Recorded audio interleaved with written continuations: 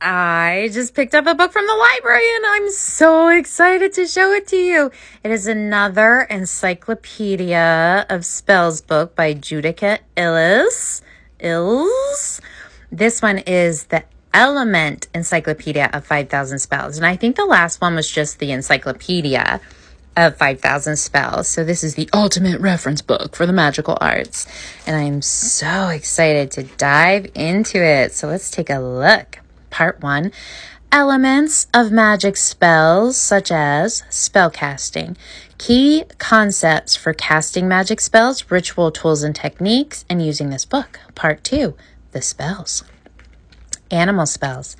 Banishing spells, better business and professional success spells, cleansing spells, court case spells, legal spells and spells for justice, ghost, necromancy, and vampires. This looks very familiar in size, shape, etc. to the last one.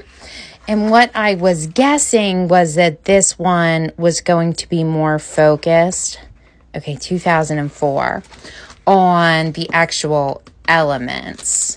So we'll see. Let's see what else is in here. Divination spells, spells of domination, persuasion, and influence. Dream spells, dreams, insomnia, nightmares, astral projection, and witches' flying potions. The evil eye, fertility spells for conceptions and contraception. Fire safety spells. Gamblers, spells and charms, happy home spells, healing spells, hexes and their antidotes, invisibility and transformation spells, love magic, spells for romance, true love, seduction and love and, it was the, I got distracted by luck and success spells, marriage and divorce spells, money spells, spells for wealth, prosperity, and financial stability, pregnancy and childbirth spells, spells to protect mothers and infants, protection spells. Where am I?